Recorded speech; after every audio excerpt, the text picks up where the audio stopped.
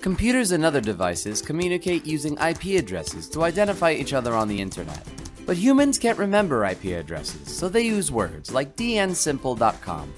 Then the domain name system brings the two together and gets you to your destination.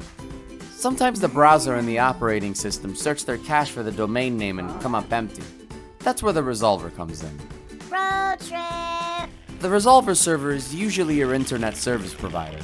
Its job is to know one thing: where in the world to locate the root server. I can tell you where to find the .com top-level domain server. Road trip!